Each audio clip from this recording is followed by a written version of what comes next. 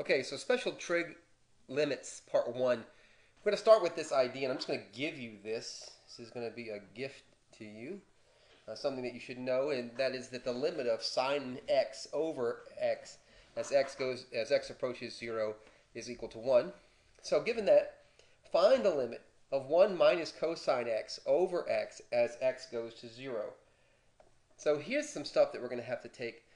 And you're going to get really, really good at this. You're going to have to stay with me. One is that you're going to have to be able to remember some of your algebra stuff.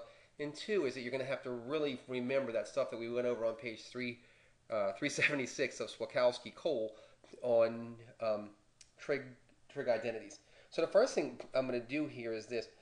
What I'd like to do, because I know this information here, is this. I'm going to multiply this by the conjugate of this, which is 1 plus cosine x over 1 plus cosine x. Now we look at this as x goes to 0. We have to be careful. We're allowed to multiply by 1, any one that we want to use. We can't multiply by 0 over 0, though.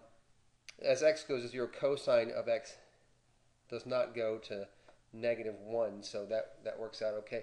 So we're going to just multiply these things really quickly. And then what we're going to get is this.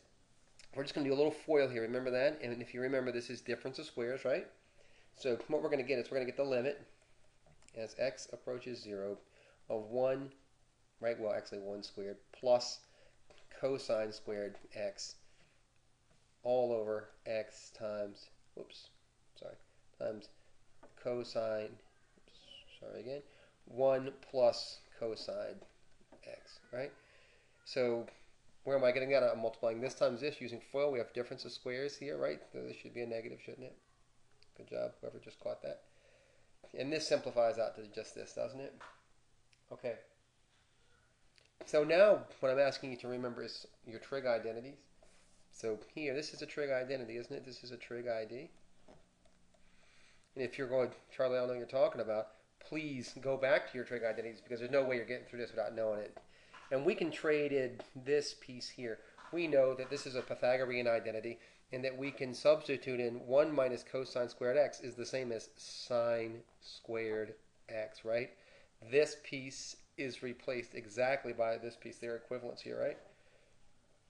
And then we get here x 1 plus cosine x was our next step, yeah? Right? So that yields out this, doesn't it? Okay, let's see if we can move on with this a little bit. All right, so all we're going to do now, if you don't mind, I'm just going to break this out.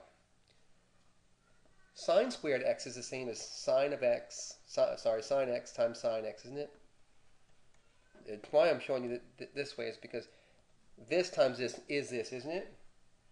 But look what I'm going to get here. See this x, look at this for a second.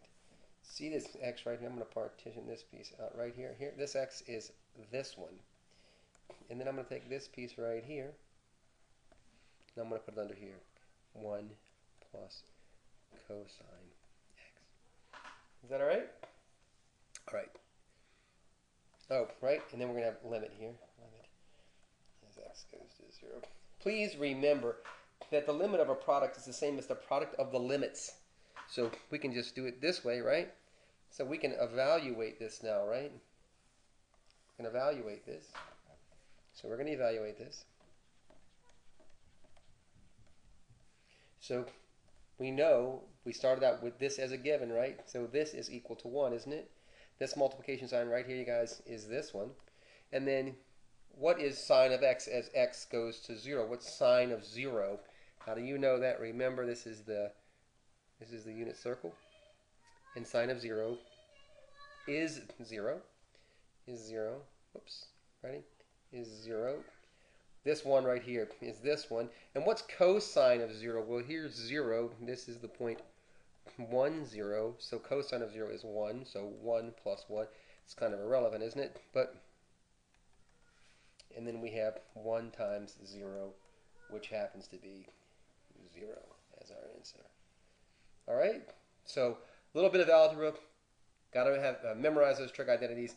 And just kind of be looking for stuff. As we do more and more of these, you're going to get better and better at them, I promise. So hang in there. Good work.